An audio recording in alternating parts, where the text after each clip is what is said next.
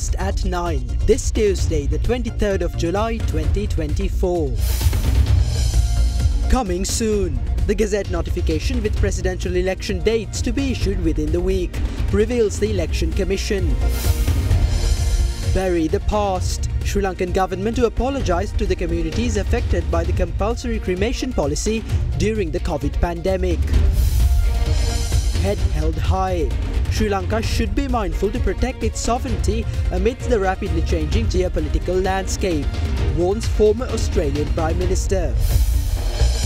Amendments. Draft bill to amend the Online Safety Act with expert suggestions to be presented to Parliament for approval. ඔබේ විශ්වාසය දිනු සෙන්සුරයින් දැන් ළඟමැති ෆාමසියෙන් ලබාගත හැක. From Derana, this is Derana First at 9. Live from Studio 24 in Colombo.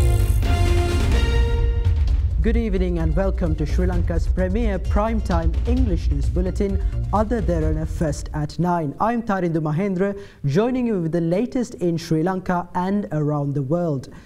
Now, the Election Commission revealed that the Gazette notification in relation to the upcoming presidential election will be issued before this weekend. Against this backdrop, a crucial meeting of the Election Commission is scheduled to be held next Thursday, during which the date of the presidential poll is expected to be confirmed. The upcoming presidential election is the most prominent topic of discussion in the political field and among civil society. Accordingly, a crucial meeting of the Election Commission, where decisions will be made over the upcoming presidential election, is scheduled to be held next Thursday at the Election Commission premises. The date on which the presidential election will be held and other matters pertaining to the election will be discussed during the meeting. Following the meeting, the date of the presidential poll will be announced. A spokesperson for the Election Commission stated that the Gazette notification in relation to the presidential election will be published before this weekend. Meanwhile, Commissioner General of the Election Commission, Saman Sri Ratnayaka, who attended the conference in Colombo yesterday, expressed his opinions regarding the upcoming presidential election. During the elections, the highest cost will be incurred by the Postal Department, Police and the Department of Government Printing. The Postal Department incurs a large cost due to the system of postal voting. Presently, the Postal Department has called in tenders to purchase supplies required for the election. They usually purchase supplies sufficient for 2 years from the funds allocated to them for election operations. It is pivotal that we analyse the cost incurred by Sri Lanka Police and the Government Printing Department. We have often requested Auditor General's Department to look into these expenses. We have to closely examine the expenses of the elections. At the end of the day, all these expenses will be considered as part of the election expenses. Additionally, if there is an increase in the number of candidates for the election, we might have to print a 2-column ballot paper. A ballot paper is 27 inches long. The ballot paper printed for the previous election was 26 inches long. 35 candidates contested the previous election. If the number of candidates increases by 5, a 2-column ballot paper would have been printed. All these cannot be printed in 1 column. Therefore, we have to change the format and print the names in 2 columns. Crunchy goodness for hunger on the go. Ministers Kanchana Wijesekara and Prasanna Ranatunga reiterated that Sri Lanka Podujana Peramuna should support President Ranil Wickremesinghe at the upcoming presidential election, adding that he deserves another tenure as the president. They made these comments while addressing media following a party meeting with former President Mahinda Rajapaksa at the Sri Lanka Podujana Party headquarters in Battaramulla.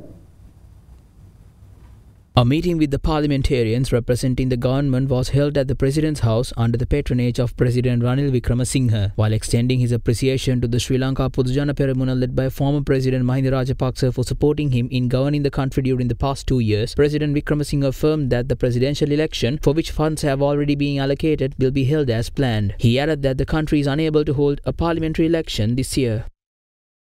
Meanwhile, today, former President Mahinda Rajapaksa chaired a meeting with members of the Sri Lanka Podujana Peramuna at the party headquarters in Nelumawatha to discuss the preparations with regard to the upcoming presidential election.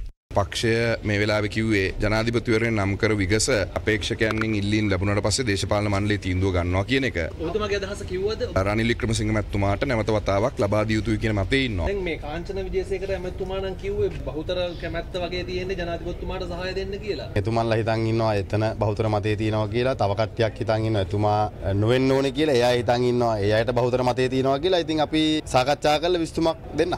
Ranil Wickremesinghe මහත්තයා මේ රටේ ජනාධිපති වෙන්න ඕනේ. මම විශ්වාස කරනවා පක්ෂ හරි තීන්දුවක් හරි වෙලාවට ගන්න. සර් කොහොමද මේ අපේක්ෂකයා පොහොට්ටුවේ මොකද වෙන්නේ? ඇත්තටම මොකද්ද වෙන්නේ? අපි ඉතින් තාම තීන්දුව කරේ නැහැ කවුද අපේක්ෂකයා කියලා. වෙලාවට හරියට අපේක්ෂකයා ඉදිරිපත් කරනවා. පොහොට්ටුවේම කෙනෙක්ද දාන්නේ? ඔව් වෙන්න පුළුවන්. මේ රනිල් වික්‍රමසිංහ මැතිතුමා නේද අනිවාර්යෙන් පොහොට්ටුවෙන් එන්නේ?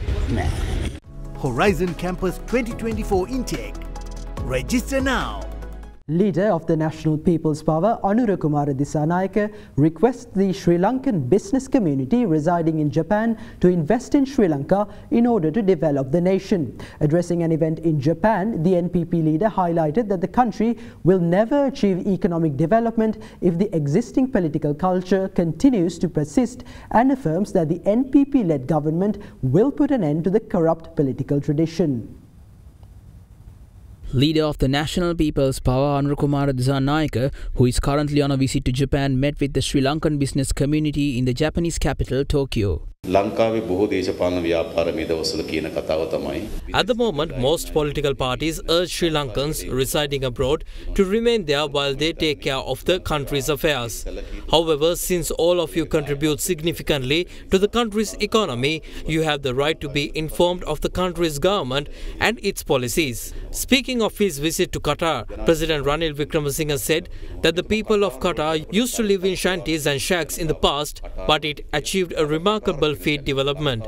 He asked why Sri Lanka cannot do the same. However, they have to accept the fact that our country failed to keep up with the pace of technological advancement. A modern economic journey is imperative for this country to develop. The country's political culture needs to be transformed. This political tradition of the country often disrupts businesses as well as investments brought into the country. It also disrupts government revenue streams. How much of the government's revenue is being misspent without being allocated appropriately? However, an NPP-led government will put an end to this corrupt political tradition. This is crucial for the development of the economy. Since all of you have become strong entrepreneurs, you can borrow funds from the Japanese banks at a low interest rate.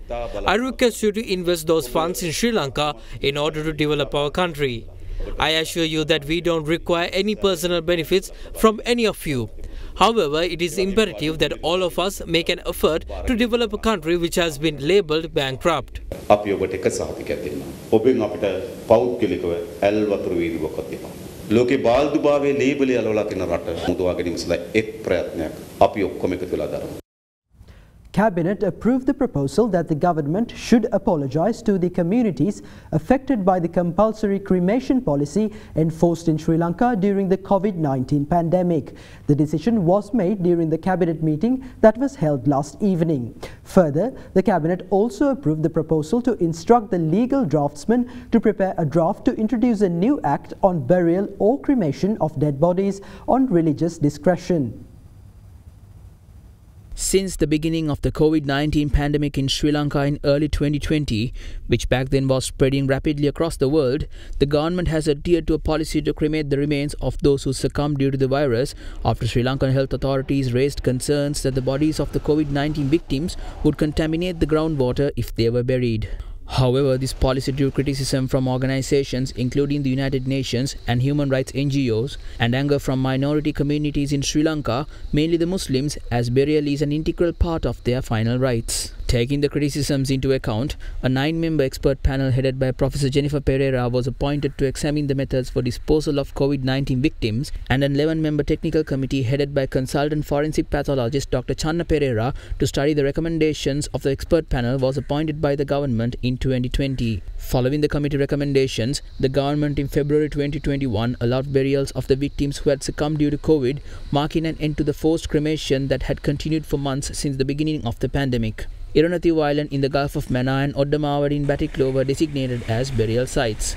Even though the government ended the forced cremation policy, it continuously came under criticism even in the aftermath. Later, several groups, including parliamentarians representing both the government and the opposition, criticized the forced cremation policy, highlighting its serious consequences for multi-ethnic Sri Lankan society and the island nation's relations with the Middle East.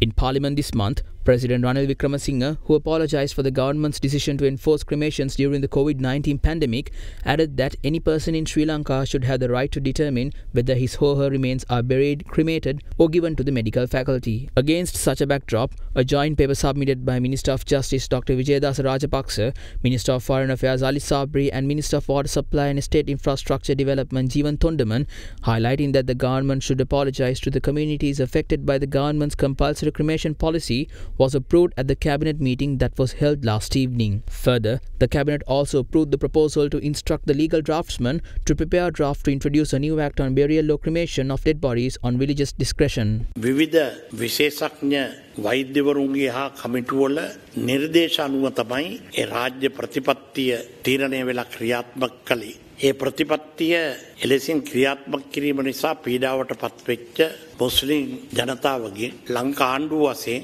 සමාව ආයෝජිත සිටීමක් තමයි මේ තුලින් අපේක්ෂා කරන්නේ. සමාව ගන්නවට අමතරව එවැනි රාජ්‍ය සමාජීයවලින් අපිට සම්බන්ධයෙන් කිසිවිටකත් මේ ගෝඨාභය රාජපක්ෂ ජනාධිපතිතුමාගේ හෝ දේශපාලනඥයන්ගේ තීන්දුවක් නෙමෙයි ඒ උපදෙස් දුන්න අයගේ තීන්දුව තමයි. වැරදීම මනුස්ස ගතිය. එතකොට ඒකට සමාව ආයදිලා ඉන්න එක ඒත් වැදගත් මනුස්ස ආචාර ධර්මයක් ලෙස තමයි අපි සලකන්නේ. The Cabinet of Ministers has also approved the submission of a draft bill to amend the Online Safety Bill, which was passed earlier this year to Parliament for approval after publishing it in the Government Gazette. Additionally, it has been decided to submit a draft bill to amend the country's national minimum wage to Parliament for approval, following clearance from the Attorney General. With that, let's review other Cabinet decisions made during the week. During this week's cabinet meeting, approval was given to award the contract to lease two vessels owned by the Ceylon Shipping Corporation to MS Wallen Shipping Private Limited, a Singapore-based company, for a period of 3 years. The vessels MV Ceylon Breeze and MV Ceylon Princess will be leased on a time-frame lease basis with commercial management for the periods 2024 to 2025 and 2026 to 2027 based on recommendations from the Technical Evaluation Committee and Standing Procurement Committee. In another decision, the Cabinet of Ministers approved amendments to the Inland Revenue Act No. 24 of 2017. This decision follows the observation that the government has incurred losses of approximately 73 billion rupees to date due to the excessively long appeal process of the Inland Revenue Department, which spans around 3 years. The legal draftsman has been instructed to prepare a draft introducing appropriate amendments to expedite this process. Additionally, the Cabinet passed a decision to gazette and present amendments to the Online Security Act No. 9 of 2024 to Parliament, incorporating suggestions from field experts. The initial approval for preparing the draft bill to amend the Online Security Act was granted in February this year, and the Attorney General has cleared the prepared draft bill for submission. In the meantime, the Attorney General has provided clearance for a draft bill aimed at revising the National Minimum Wage of Workers Act No. 3 of 2016. The revision proposes an increase in the minimum national wage for private sector employees to 17,500 rupees and the national daily wage to 700 rupees. The Cabinet of Ministers has approved the publication of this draft bill in the Government Gazette and its subsequent submission to Parliament for approval. Minister of Labour and Foreign Employment Manu Shananayakaru revealed that no Sri Lankans have been affected so far by the clashes between students and the Bangladesh government. Speaking in Parliament, the minister said that the Foreign Ministry is ready to make the necessary interventions if a situation arises where they have to be repatriated to Sri Lanka. බංග්ලාදේශයේ ලොකු ප්‍රශ්න ගොඩකට ඒ රට මුල් වෙලා ඒ ප්‍රශ්නෙත් එක්ක අපේ රටේ අධ්‍යාපනය ලබන්න තරුණ පිරිස වගේම රැකියා වලට ගිහිල්ලා ඉන්න අපේ රටේ ජාතිකයන් මොන හරි ප්‍රශ්නයක් ගැටුණක් වලට මුහුණ දෙන්න සිදු වෙලා තියෙනවද කියන එක ඔබතුමා හොයලා බලලා තියෙනවද? දැනට අපේ කිසිදු ශ්‍රී ලාංකිකයෙකුට I want to inform you that no Sri Lankans have been affected by the situation in Bangladesh. If a situation arises where they have to be repatriated to Sri Lanka, the Foreign Ministry will make the necessary interventions. With the situation in Bangladesh, what we can remember is that a similar situation existed in Sri Lanka 2 years ago. The President's house and office were stormed, people were assaulted and parliamentarians were killed. Attempts were made to set the parliament on fire and put democracy in danger. However, President Ranil Wickremesinghe managed to control the situation without letting it reach an extent similar to that of Bangladesh. We have to extend our gratitude to him. අපි රනිල් වික්‍රමසිංහ ජනාධිපතිතුමාට මේ වෙලාවේ අපේ ප්‍රණාමයක් පුද කරන්න ඕනේ. මේ වසරේදී පැවැත්වීමට නියමිත ජනාධිපතිවරණය නියමිත දිනට පවත්වනද නැද්ද යන එක පිළිබඳ ජනාධිපතිවරයා පත් කරපු මේ ආණ්ඩුව ප්‍රකාශ කර සිටින්නේ කුමක්ද? එය කල් දමන්නේද? යම් මේකින් ජනාධිපතිවරණය කල් දැමුවොත් මහමැතිවරණය පවත්වන්නේද? ඉතාමත් පැහැදිලිව මේ ගරු සභාව කියන්න ඕනේ රජයේ විදියට පාර්ලිමේන්තු මැතිවරණයක් තියන්නේ නැහැ. ඒක ඊයේ ජනාධිපතිතුමත් කිව්වා. ඊළඟ ජනාධිපතිවරණය අනිවාර්යෙන් පැවැත්වෙනවා නියමිත කාලෙ. Former Australian Prime Minister Scott Morrison says it is crucial for countries in the global south, including Sri Lanka, to protect their sovereignty amid the rapidly changing geopolitical landscape. Speaking at a discussion in Colombo, the former Australian Prime Minister went on to say that Sri Lanka's participation in multilateral forums will be important in its efforts to navigate international relationships. Colombo-based think tank Geopolitical Cartographer hosted former Australian Prime Minister Scott Morrison in Colombo for a talk titled Australia and the Indian Ocean. Following his keynote address, the former Australian Prime Minister participated in a discussion with Geopolitical Cartographer co-patron and former President of the Maldives, Mohammed Nasheed. When it comes to the Global South, they've also been impacted by this new world. Global South, in my view, they do need to protect their sovereignty and they do need to ensure that whatever arrangements they enter into, be it trade, security or otherwise, that they are interests that serve their national interests and do not reduce their choices and do not create obligations upon them which limit their options and to not be coerced or leveraged. And I think countries like Australia try and do is empower those, like Sri Lanka in particular, to be able to realise what their full potential is and to help them navigate that pathway in what is a much more complicated world. If Sri Lanka and the Maldives have multipolar foreign policy, would that be an issue? You asked me whether they can participate in a whole range of different multilateral fora. Of course they can. And I think the advent of a lot of these minilateral fora is very positive. The reason why it's positive is it gives more and more forums for groups to get together in areas of common interest and pursue cooperation. So countries that exist right across the spectrum in this polarity that we have today, that provides more opportunities to resist the more calamitous outcomes which would otherwise form because groups would just fall into two camps. Sri Lanka can have the Hambantota port given to China and Trincomalee port given to the US, for instance. What do I think Sri Lanka should do? It should do what's in its national interest, and it should not enter into arrangements that compromise its national interests, compromise its security, compromise its partnerships. Sri Lanka, where it has wonderful relationships with others and explains what it's doing, that should lead to an outcome where they're not disadvantaged. But where such arrangements are not transparent, which on the surface seem to compromise their national interests, which potentially can lead to their coercion, well, it's not strange that freedom-loving countries would be concerned for them. These countries should be sovereign, they should be in the best possible position to lift the living standards and the health and well-being of their populations, and they should not be subject to coercive powers of major apex states. A recent survey conducted on household drinking water quality by the Department of Census and Statistics revealed that 20.3% of the household population in Sri Lanka lacked a basic drinking water supply.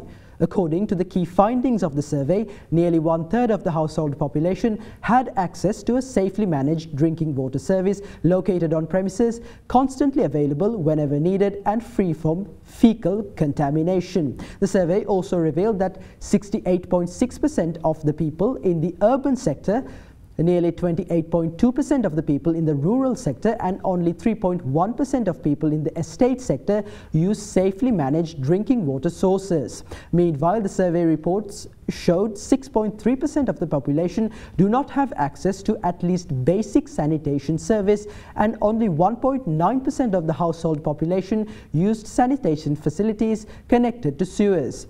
The survey also noted that 88.7% of the household population only had access to a limited sanitation service. Star Dishwasher Dali Hell Indul Pahasuwen Sede. Star Dishwasher Magic Tub එක.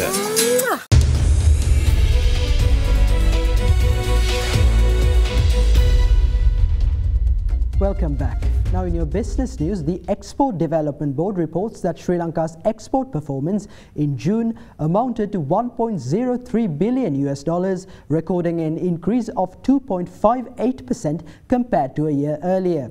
The EDB says the export performance is also an increase of 1.97% compared to the exports of May this year.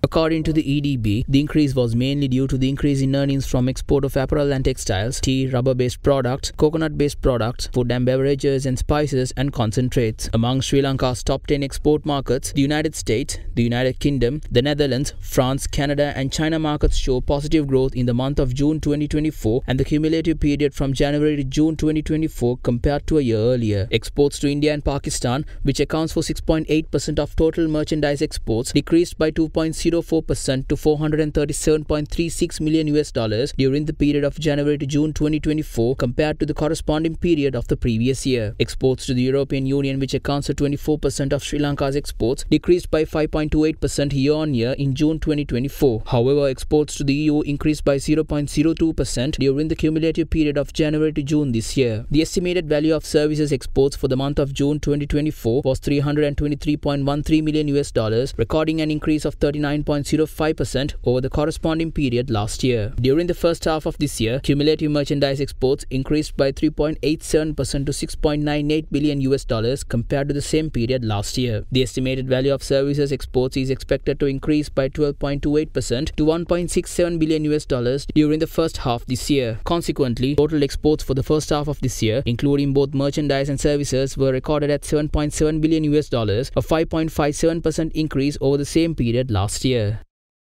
The government has decided to implement a program to provide interest relief from the General Treasury for pawn advances obtained on or before the 30th of June 2024 on an individual basis. In a statement, the government cited the severe economic crisis faced by citizens, which has led to an increased trend of pawning gold jewellery in recent times. It has been observed that pawn advances outstanding amounting to 210 billion rupees in 2019 have escalated to 571 billion rupees by March 2024, marking a growth of 172%.